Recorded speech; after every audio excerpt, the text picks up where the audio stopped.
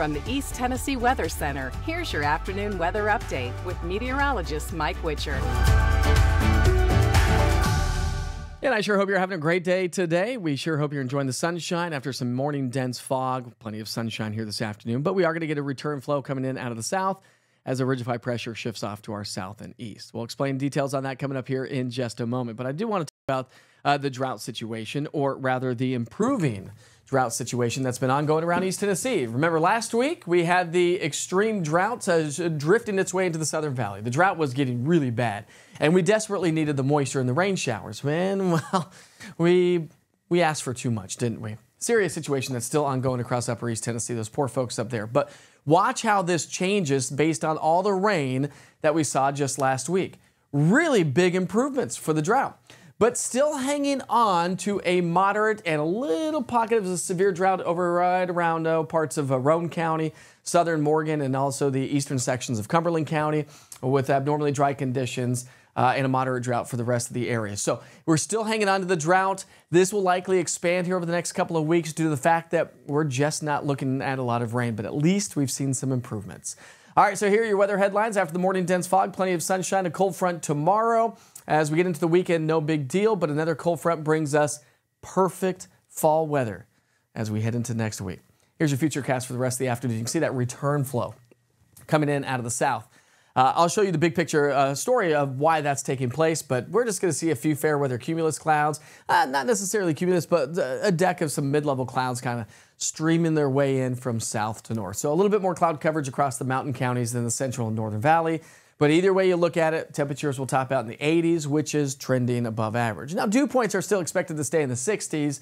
That's keeping our morning lows nice and mild, and that's going to make those 80s this afternoon feel a little bit on the warmer side. And then as we head into the evening, it's going to feel great. We'll have plenty of sunshine, a few clouds, 79 degrees by 7 o'clock here this evening. This is that ridge of high pressure. So our steering winds in the atmosphere come from the mid-levels, and that's exactly what you're looking at. Mid-level ridge of high pressure shifting off to the southeast. So that puts us on the western side, and that southerly flow coming in out of the south into the Tennessee Valley. Now, as we get into our Friday morning, we do have some energy to our south and southwest, a trough to our north. Okay, so this energy is going to start to ride up on the western side of this ridge of high pressure. The trough to the north will push a cold front through. So here's a little bit of rain as we get into our Friday morning associated with that energy sliding from southwest to northeast. Here comes a frontal boundary. Could see a couple of afternoon showers and maybe a few rumbles of thunder. We do have some instability in the atmosphere, but that's about the extent of it. Cold front comes through. Yeah, we'll see the dew points drop just a little bit over the weekend, but we're not talking about cooler temperatures as of right now. Saturday is going to be fantastic. If you have any outdoor plans, I'm going to be broadcasting live at noon on Saturday at Carson Newman before the football game with my friends from Farm Bureau Insurance. You should come out and check it out if you're going to be in and around the Jefferson City area. Other than that, dew points will drop a little bit as we get into the upcoming weekend, but that's not the major story. Watch this. Let me know if you can pick out the cold front as we get into our Sunday and Monday. There is a cold front on the way, and that's going to usher in some much drier air as we get into our Monday, Tuesday, and Wednesday. So yes, we are going to be drying out just a little bit more as we get into next week, and that is going to bring our low temperatures down because remember, the dew point can never fall, or the temperature can never fall below the dew point.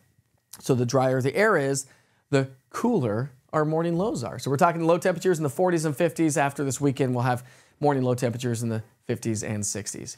Dew points will stay on the elevated side all the way through Sunday. Cold front comes through, dropping our dew points as we get into next week, as we just showed you, but that's what it looks like. And not a lot of rainfall expected over the next 3, 5, and 7 days. And this actually may last just a little bit longer. So we're keeping it relatively dry, maybe a couple of pop-up showers on Friday and again on Sunday as that next cold front swings its way through, but just not a lot of rainfall. Temperature trend, average high for this time of year is 77. Again, we're going to be in the 80s, dropping into the 70s as we get into next week. And that pocket of some cooler air may stick with us over the next 6 to 10 and maybe even 8 to 14 days out. So as I mentioned, some solid weather, or rather some solid fall weather is on the way. And if you have plans to head to the Gulf of Mexico for your fall break, good news. Just a cluster of thunderstorms. Doesn't look like it's going to turn out to be much at all. So here's your 7-day forecast across all of East Tennessee, from Knoxville to Chattanooga, Crossville to the Tri-Cities.